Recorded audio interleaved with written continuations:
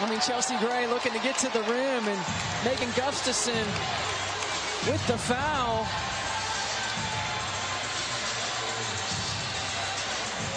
Goggles come off of DeShields. It was a hard foul, but it was a basketball play.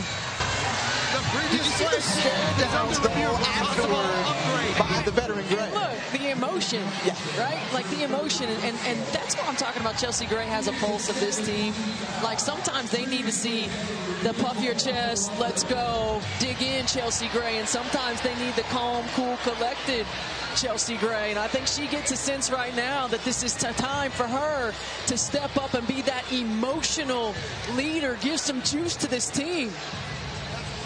Well, Asia Wilson told us, in Chelsea Gray we trust. But when you look at that, it looked like just a good contest and a hard foul from Megan Gustafson.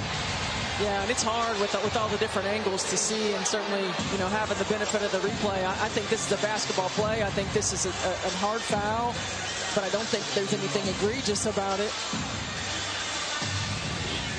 And this is the playoffs, right? Like, this is the playoffs. This is what it's about. You've got two teams fighting for their lives right now.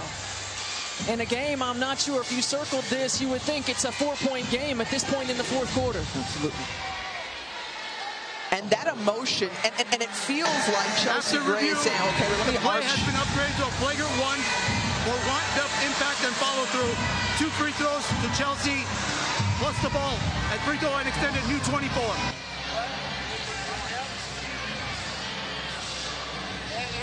The officials upgrading it to a flagrant foul on Megan Gustafson.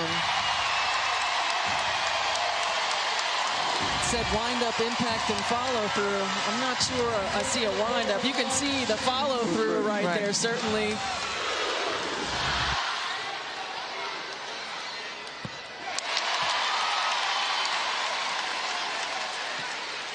But sometimes it's who can steal big mode. Yeah.